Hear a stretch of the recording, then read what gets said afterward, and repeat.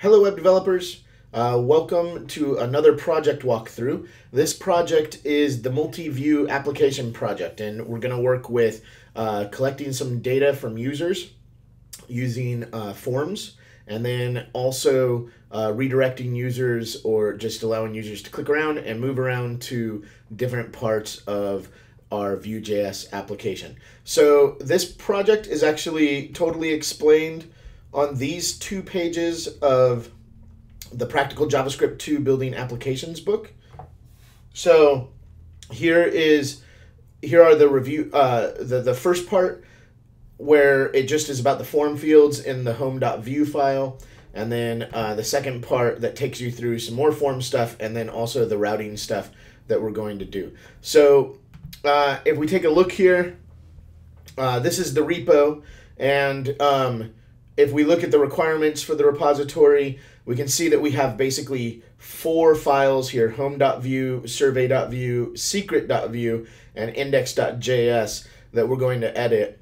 And we're basically going to create a sign-up form that then allows, once a user completes the sign-up form and it's valid, then they're presented with a link where they can go to fill out the new user survey.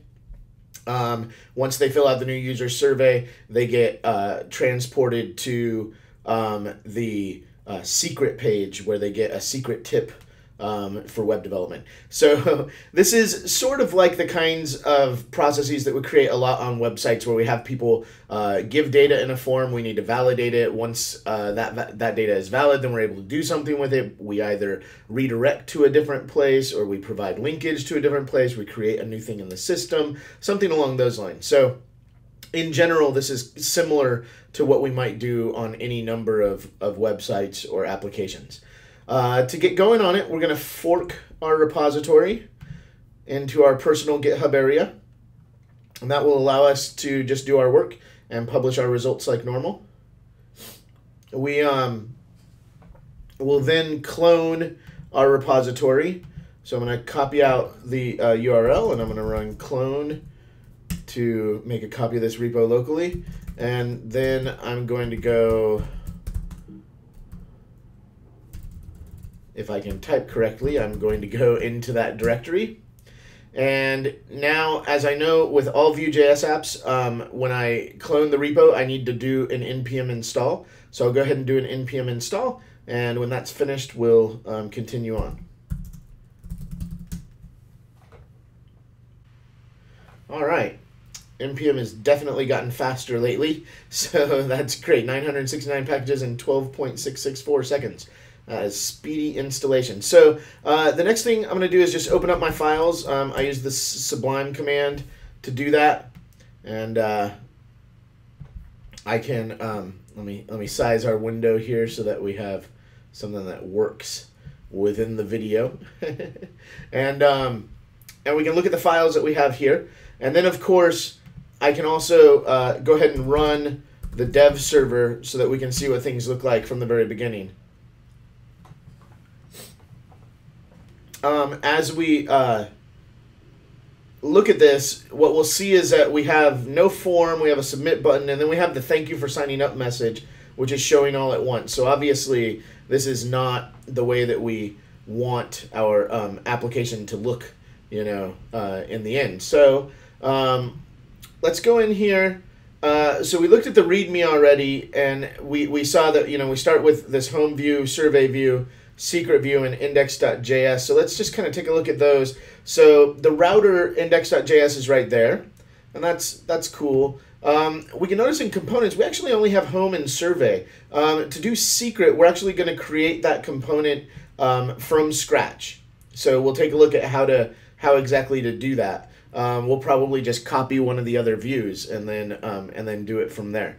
So that's great. We could also use a page out of the book where it has the default component boilerplate that we could copy out, and we could use that as well to create that file. So let's, in general, if we open up these files, what we're going to see is that we have all of the to-dos here.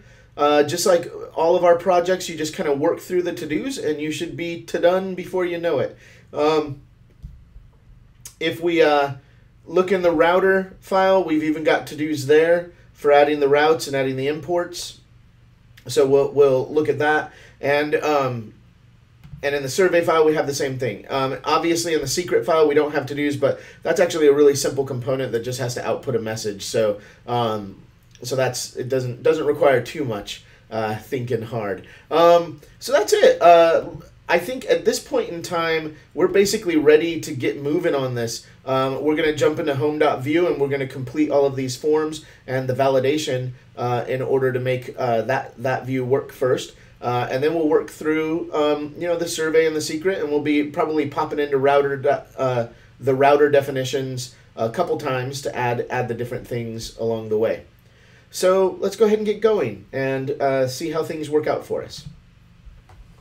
Okay, so the first thing that we need to do is modulate the display of the form container using the vshow and the showForm variable. So if we look down here in our data, we can see that we have placeholders for the sign-up fields, username, email, password, and password verify. Then we have showForm and showError. And showForm is initialized to true, and showError is initialized to false. So what we want to do is display this. So we just say vshow, and then inside of the attribute quotation marks, we're going to add a conditional statement that when it is true, it will show this div. So that is going to be just showForm, because showForm is either going to be true or false. So just to say showForm, that's going to show. If we save that and look at our application, nothing's actually changed because we're still showing what was already being shown.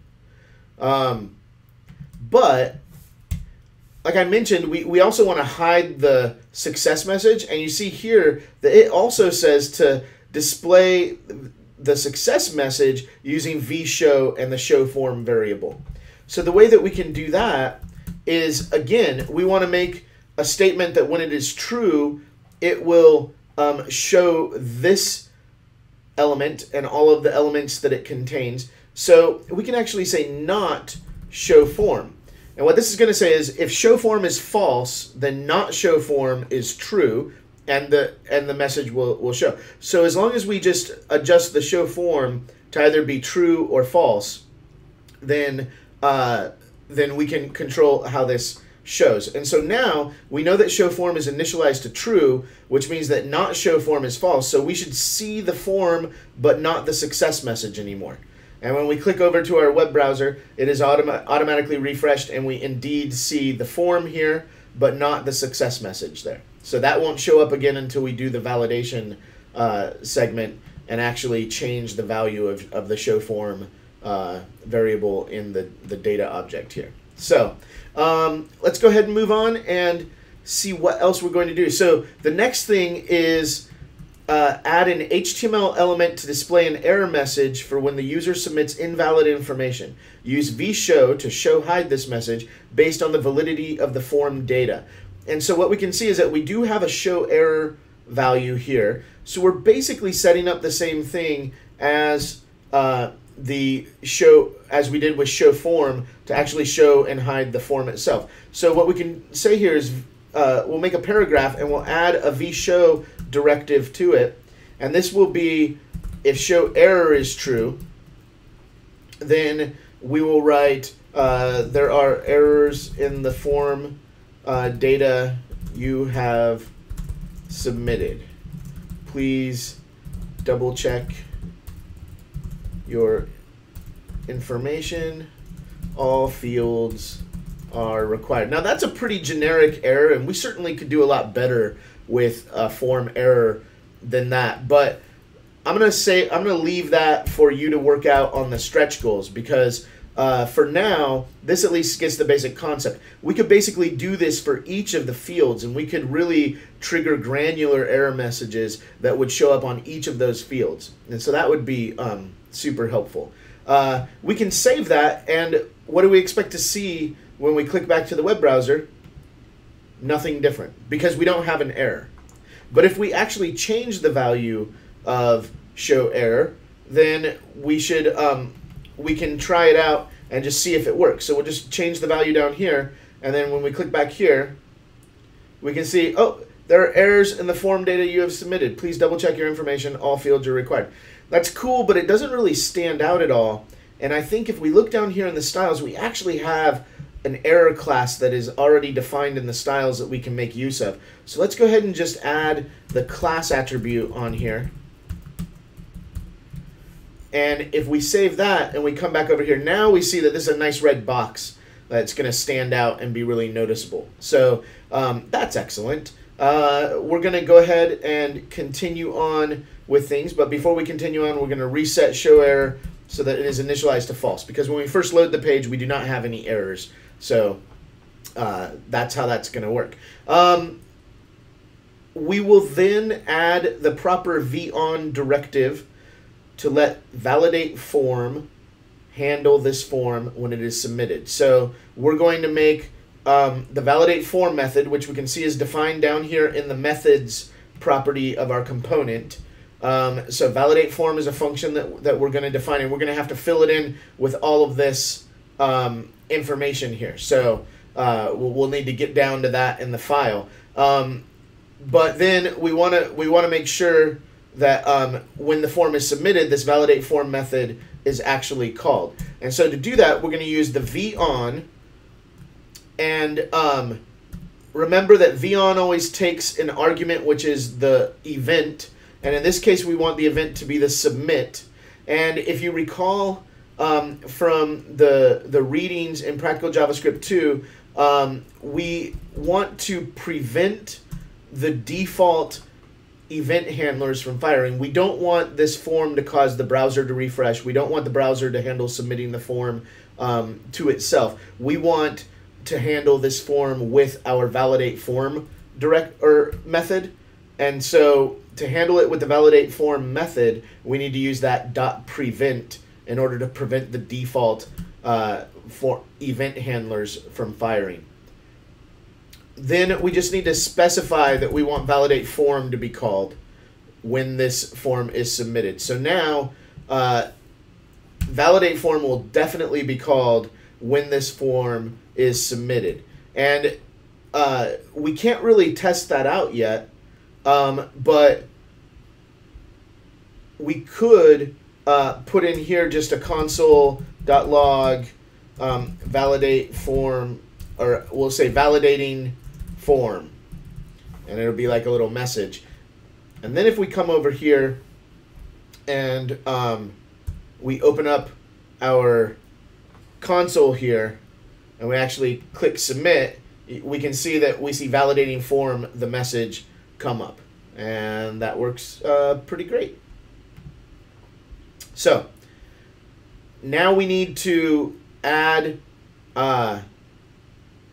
labels for each form field. Okay, that's cool. We also need to add a username field, an email field, a password field, and a password verify field. So each form field should be in a paragraph, and then each one will have a label, and then each one is going to be an input, and the username one will be type equals text, and we'll say vmodel equals username. That's what it is down here. We want it to match these names that we've given here. So vmodel equals username. We'll say placeholder equals enter your username here. And that's it. And then we're going to go ahead and say /label/p to close this up. And now, since we wrote the label around the input, it will automatically be associated with the input. But we could say for username, and that would be a little bit more specific. And we could also give this the ID username so that we've sort of doubled up on defining that. I'm going to copy this, and so that we already got the username done. We know that we have to add labels, so I'm going to go ahead and delete that. it's really important as you work through these things to get rid of the to-dos. You don't want to leave those in here once you've actually done the stuff. So the next one is going to be email, and we're going to need to change those things. And here, instead of, we'll provide you@example.com is what we'll provide for the placeholder here. And for type, we're actually going to say email also, because this will give, like, mobile devices, we'll get a different keyboard that has the @ symbol active on it. It also does a little bit of browser-based validation to make sure that there's an @ symbol somewhere in the input. So it actually gives us a little help on the validation as well to use the proper input type. So then the next thing that we need is a password field. And I'm going to go ahead and use my multiple cursor. That's for password. And that type is password here. So we really want for the password field, we have to use the password type so that we don't actually see the characters we type. We get the little, bullets or whatever. And then we want the password verify field. So that is going to mean changing these to say password verify. And then we'll say enter your password again. And so now if we save this, we should see all these fields have come up. And they have. So that looks pretty great. We also can try submitting, and we still see that we've got validating form, but we did not refresh the browser, so we know that our event handler is working properly. So now the next thing that we need to do is really work out this validate form. And the form needs to validate according to these rules. And then when it's done, it needs to show the success message. And if it's invalid, it needs to show the error message. So first of all, let's tackle these rules here. We're going to basically just use a standard conditional, and we're just going to say if, and then we're going to write several conditional statements that we're going to be able to validate. So the first condition that we want to check is that username must not be blank. So we'll say username, this.username, because remember when we reference data object variables inside of a method or a created or a computed function, then we're going to use the this to refer to this component object. So this.username is not equal to blank. So that's great. And we're going to use the double ands to say and then we're going to say this.email, and that's also email must not be blank, so not equal to blank. And this.password must equal password verify. So we're going to use the threequels there. That's 3 equals in a row, threequels. And that will be this.password verify. So that is the end of our conditional. If all of those things are true, then the form is valid. So we could say console.log form is valid. And we could say then this.show form equals false, because we no longer want to show the form. We want to show the success message. We can add an else clause to this condition. So if that is not valid, if all of the fields are not valid, then we can show the error. So we say this.show error equals true.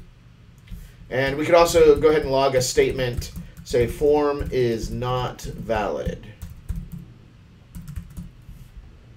Great. So we can get rid of these comments now because we don't need them anymore. We've got all of that written in code and we know what we're doing. We can get rid of this console log because we don't need it anymore. And now we have our validate form. So now when we submit the form, we should actually get real validation. So if we don't fill anything in and we hit submit, we would expect to see the error, and that's what we see. Excellent. So now if we fill in the fields properly, then we should be able to submit. And now we see, thank you for signing up. Please take our new member survey. Click here. Excellent. So we now have that all working. The only thing that's not working is the click here. So let's take a peek at how to make that click here. If we go up here, we got rid of this to do because we made the success message show, but it says link click here to the survey page.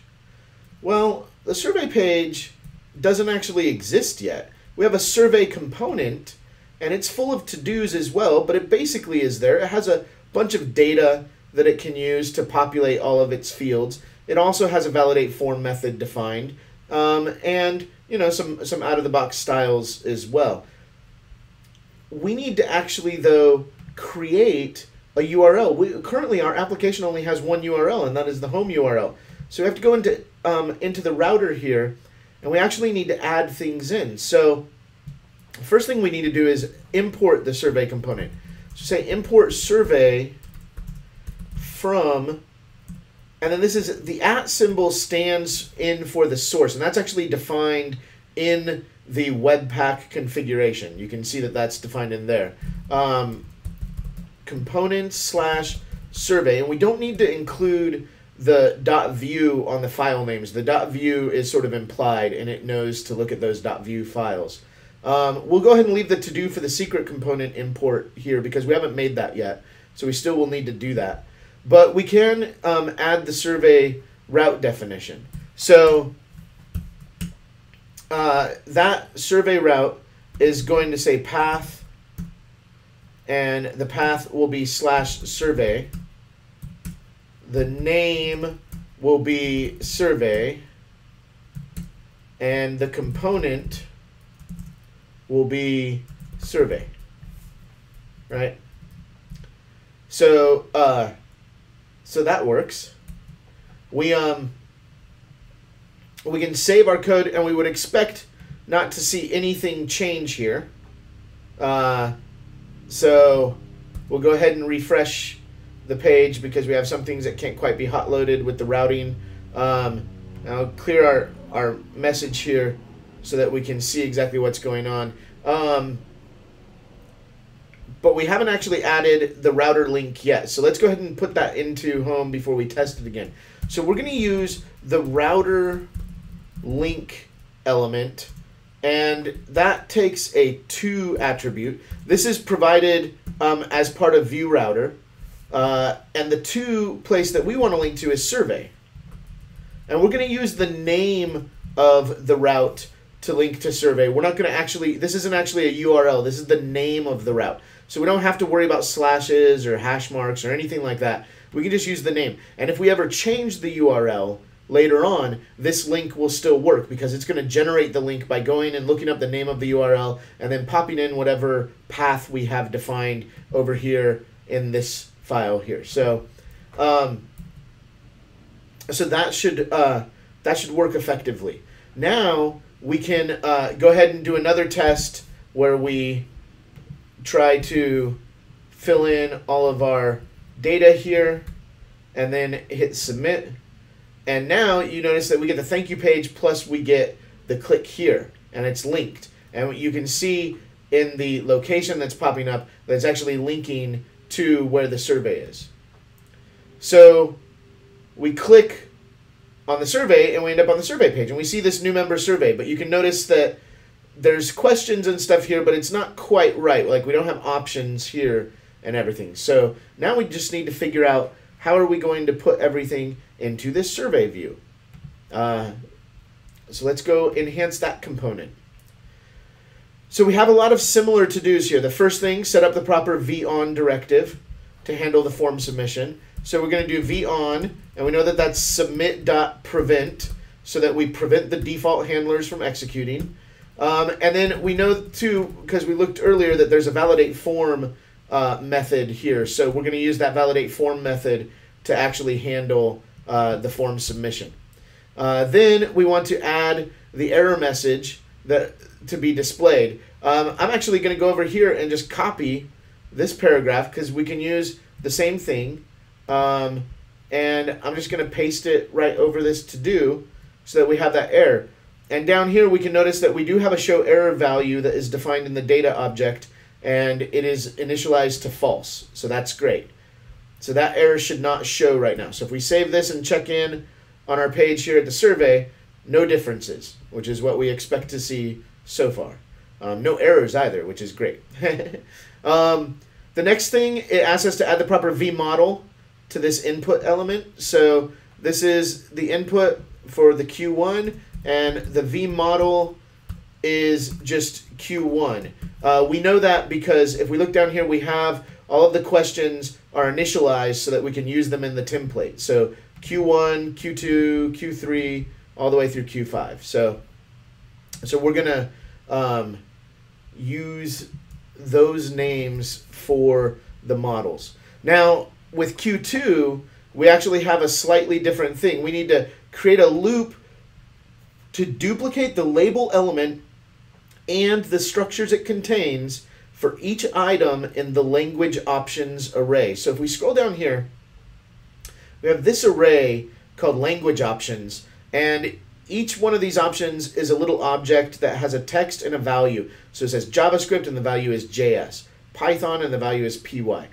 This is a really common situation when you get data back from an API or something like that, where you have just these arrays of these little options, and you've got kind of a display version and then like a data version that you want to track.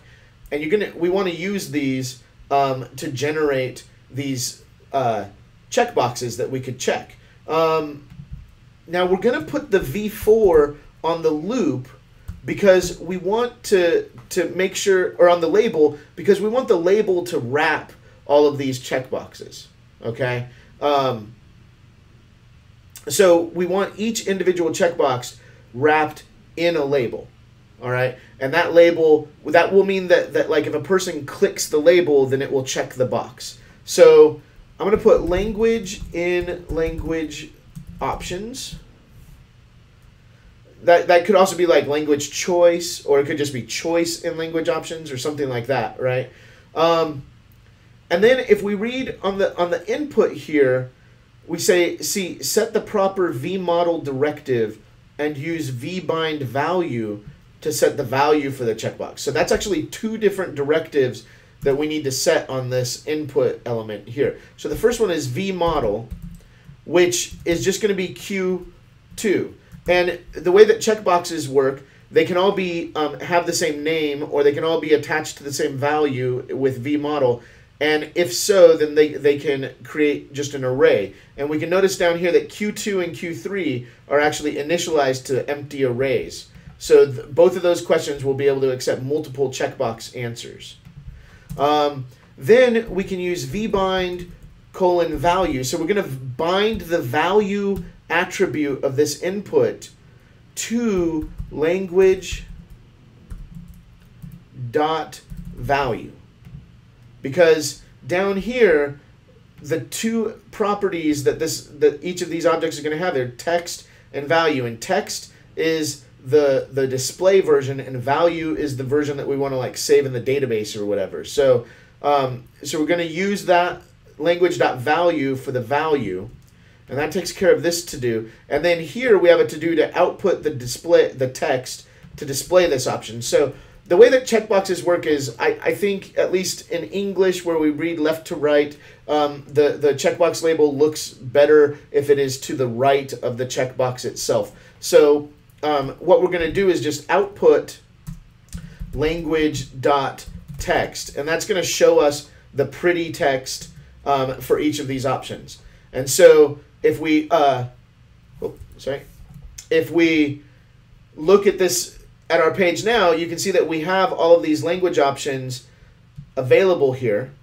If we look at our view tab, we can see that our Q2 array has 0 items in it. But if I click JavaScript, then you notice that the array now has an item that says JS. If I click Python, it now has JS and Py.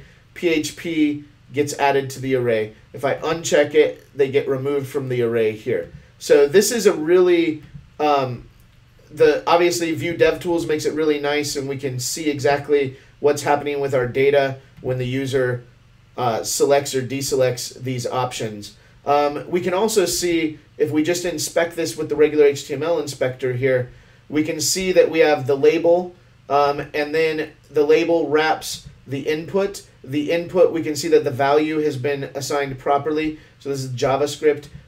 We can see here the value has been assigned to Py properly. So we knew that that data was coming through properly from the Vue DevTools, but we can also verify it just with the normal inspection of the HTML there. So that's great. Let's go ahead and move on to the question 3, where we're basically going to do the same thing. So once again, we want to make a loop, but this time we want to go through topic options. So we'll say topic in topic options, and that gets rid of this to do. And then for this, the v model is going to be Q3, and we're going to once again bind the value to topic.value. And obviously we have to use the word topic to reference the value as it comes through this loop. But otherwise, structurally, it's the same as the previous one. And then, of course, we want to output the text. So we're going to say topic.text as the label. And if we save this, then we should see here that we now have all of these topics. So what other topics interest you? All of these topics interest me. So, and if we click, we can view that here for Q3, there's SEO, there's ops, there's media. If we select some from Q2, we still have that working. If we type in how long have you been building websites, you notice that that works, right? So, so that's good. But of course, we haven't yet set up Q4, and we haven't set up Q5. So those are not changing. So let's go ahead and finish those out. So for Q4, we really just need a vModel directive on this text area. So we'll just set that to Q4, and then we're done with that. And then here, same deal on the select tag. We just want to say vModel equals Q5, and that should take care of recording the user selection for Q5. So now, if we come through here and we type hello world, then we can see that Q4 is filling in. And if we select spaces, like every sane person should, then Q5 will be populated with spaces. So that's excellent. The next thing that we need is to actually work on the validation here. So let's go into validate form, and we need to validate, again, just a set of rules. We want to validate all of them at once, so we're going to use a big conditional to do that. So we'll say if, and then we'll just say Q1, it must not be blank, so not equal to blank. And Q2 dot length, so we want to make sure that they've selected at least one thing from question 2. So we want the length of Q2 to be greater than 0. And same thing with Q3. We want the length of Q3 to be greater than 0. And then for Q4, we want to make sure that it's not blank. And Q5, we just want to make sure that they've selected something. So as long as it's not blank, then we'll be okay. Oops, I forgot to wrap it in parentheses. And then we have our success conditions. We're going to say console.log form is valid. And we want to then, look, it says if the data is valid, use the router to move the data to the secret page. I'm going to put that to do back in here, and I'm just going to leave that. say form is valid on the console. The else condition where the form would not be valid, I'm going to say console.log form is not valid. And then it says that we should show the error message. So I'm going to go ahead and say this.show error equals true. So I'll save this just so that we can test out and verify if we're actually seeing any validation. So here we go. We have no validation or nothing filled in at all. So if we hit submit, Q2 is not defined. Oh, I made a mistake. I see my mistake now. Of course, all of these need the word this before them.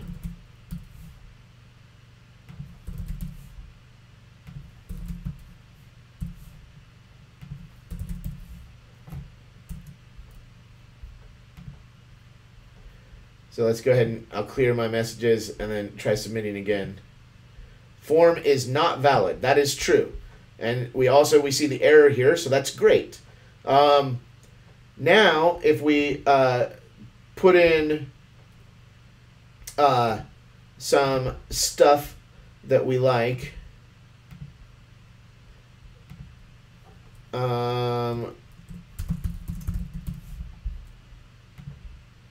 we will then be able to submit, and we can see that the form is valid.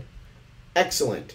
So we're basically solid on this survey, but now we need to make our secret component and the secret view.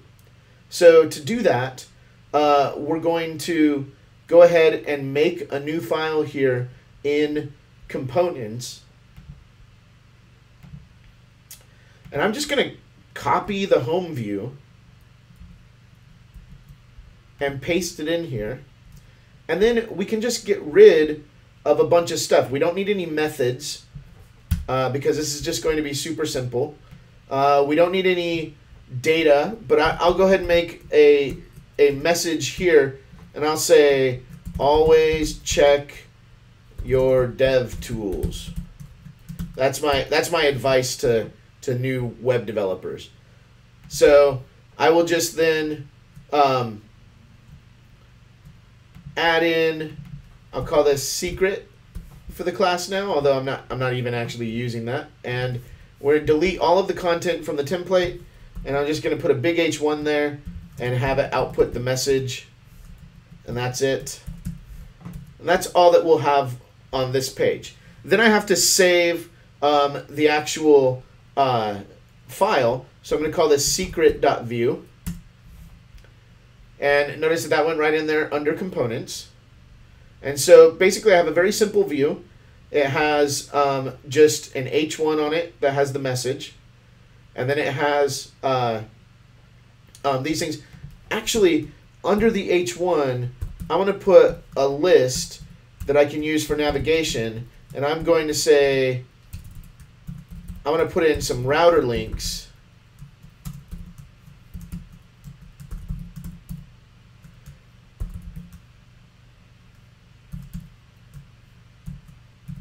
And I'm going to go ahead and copy this list item.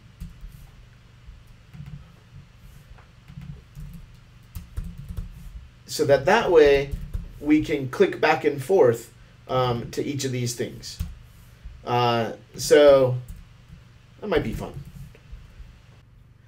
So now if we try to go to the secret page in the browser, we won't see anything here because this page is trying to render a router view, and we haven't actually defined this in the router definitions yet. So we need to go in here, and we actually need to do the same thing that we did for the survey, where we say import secret, and we're going to use the @ symbol again, and then components/secret, and no.view again.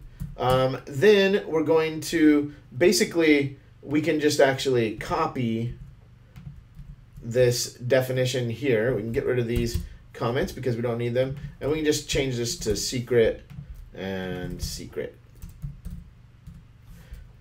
So, and secret. There we go. So now we should be able to see what happens. Oh, but look, we made a typo and caused a syntax error there. Ha! Thank goodness for Vue Dev Tools and the excellent setup. So we'll say from. And now,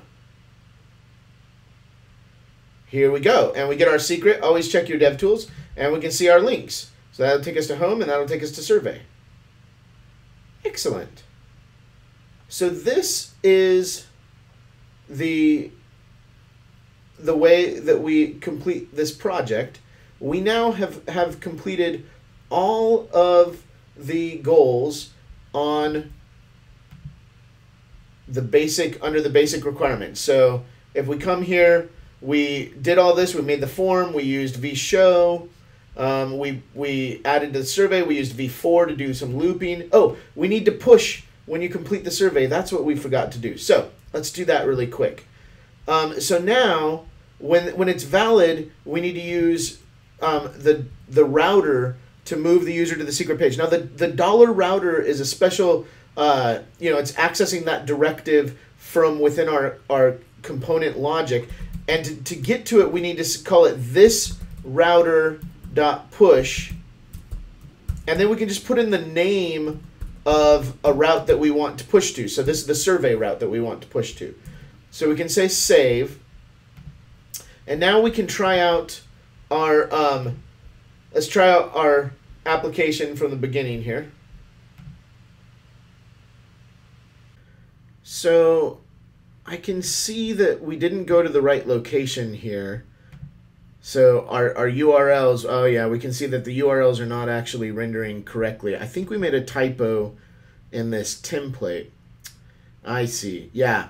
Okay, so we can use the to and then use the paths, and the paths are just what comes after the hash, and that works just fine. That would work totally fine. We also can use the bind directive, and then we could actually provide a little object that would describe exactly where we wanted this link to go. And so we can see we have it done both ways here now. And if we look here, when we hover over home, now we see that that link is correct. And when we hover over survey, that link is also correct. So we can use whichever method works best for us. We can click back to home and we'll get the home. That's great. For now, let's click to the survey and let's try filling out the survey, and we'll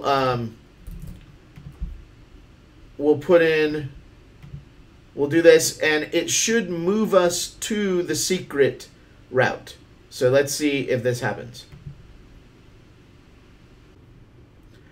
So it is not working. There must be an error here, and it's that we're actually just pushing ourselves back to the survey view instead of the secret view. We need to be pushing to the secret view. So now we should be able to fill this out and see that we will move to the secret view. Yay, we did move to the secret view. Our links are still working properly. We've got this sucker done. Barring some typos on my part and some bad attention on my part, what we can see is that we've got basically a functional site here where we can come in, we can fill out a sign up form that does some basic validation. It will take us to a new user survey and will allow us to fill in the new user survey and then submit that, and then we'll show us a little secret and give us some linkage back. That's everything for this multi-view app practice. Hopefully you had fun playing with this little project, and I encourage you to explore more features of Vue router, of the router links, of working with forms. You can take this basic project and probably expand it, make it possibly relevant to something that you're trying to do, try to mock up something that you could see doing for your other projects, your other interests. So have fun with this, and good luck. Don't forget there's a link to Practical JavaScript 2 building applications in the description of this video, and I look forward to seeing everybody's forks on GitHub. Take care, everybody. Bye-bye.